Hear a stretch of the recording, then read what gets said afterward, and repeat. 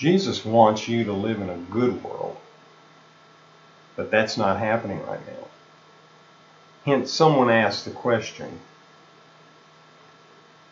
if God is good, why is the world so bad?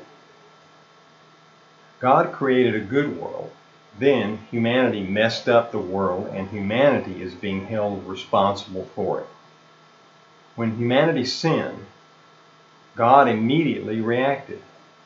God, the person who has the power to do something beneficial, is doing what we see around us.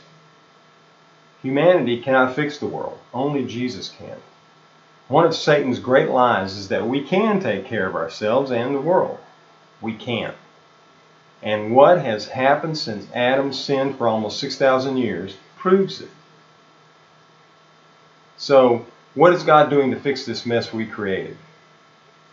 He had a contingency plan ready before Adam and Eve sinned. That plan included 6,000 years of curse and 1,000 years of rest for the earth. After 6,000 years, from the moment Adam sinned, Jesus will return to the earth and harvest his people to heaven.